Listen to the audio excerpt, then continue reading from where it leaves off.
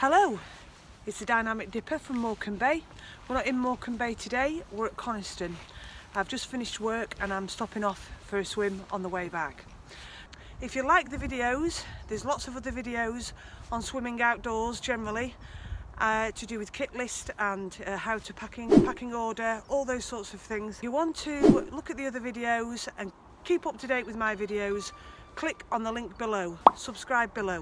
So beautiful Coniston today, absolutely gorgeous, really still, a little bit cloudy, but you can see the sun coming through the clouds there, really nice. I wanted to mention two things today.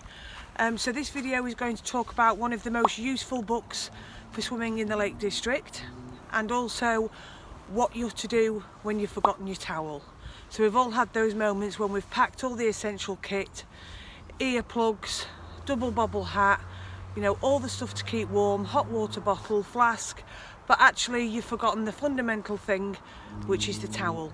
And we'll talk about that when I come out, and I'll give you a demonstration of what you're to do when you've forgotten your towel.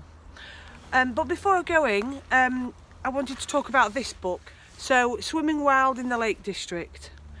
This is the single most informative book I have read on swimming wild. And I get the fact that it's only relevant for the Lake District, but I'm guessing that in the summertime, when lockdown lifts a little bit maybe and we're able to travel from county to county, you would find this book really, really useful. Very, very informative.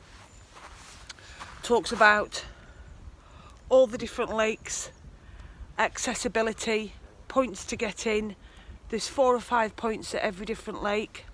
It also talks about where to park and maybe where you want to go for a snack or a warm drink afterwards.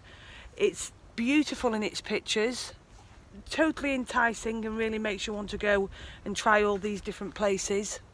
And so today, because I am calling on the way back from work and it's on the way, through this book I've chosen to come to Waterhead, Monk, Coniston. Okay, so it tells you the accessibility, where to park, what you might see, where you might want to go for a sandwich or a cup of tea. Okay, it is an absolutely beautiful book. Swimming Wild in the Lake District by Suzanna Cruikshank. And I know that she's on Facebook because she does one-to-one swim lessons with people, and group swims also. And I think on Facebook she's called Suzanna Swims. But it's a fantastic, fantastic book. I really, really, really, really recommend it. I do love it. So let's see what the temperature is. I put my thermometer in before I started recording.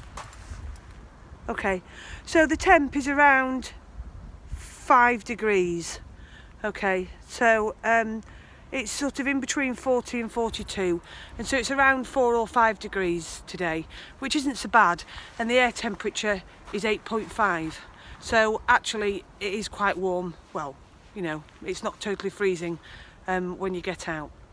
So I'm going to get in now and see how I get on, and then I'll demonstrate what you do when you've forgotten your towel on the way out.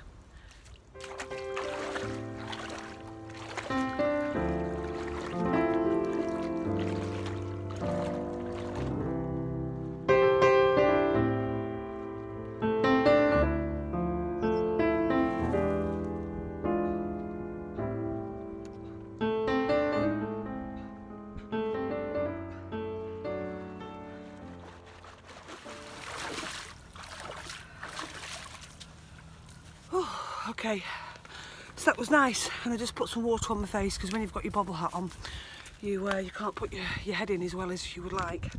So we've all been there and forgotten our towel, or you've gone somewhere and you've got a costume in your back of your car because everybody has extra bit of kit and other things, but you haven't got a towel.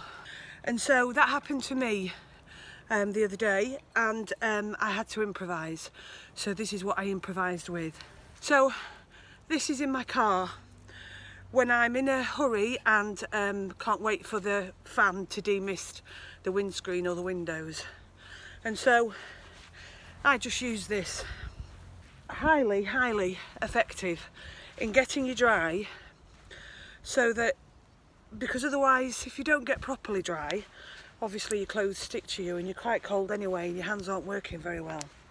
So this you'll probably get at Aldi on Car Week, Lidl on Car Week, Halfords. If you're in America, what's it called? Target, Walmart.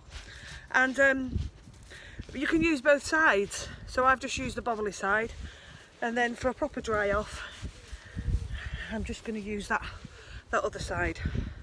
I don't actually know what the manufactured for. It might be to do with cleaning in the house, I don't know. But mine lives in my car. And so when I forgot my towel the other day, that's what I used. Really effective. I'm now dry and I can put my clothes on. This is also the safest place for dogs along this side of the lake. And so, yes, if you're going along the east side of the lake, this is the safest place for dogs. You walk down a path, quite a long path away from the road, and it's fenced off. I would say this is the safest place for dogs if you want to bring your dog along while you swim. Okay, all done. Dressed within 2 minutes. Well, 3 minutes maybe. And a cup of tea in my hand. Very effective drying thingy that I just showed you there. Everything's good in the world. I'm warm. And okay, it's over and out from Coniston.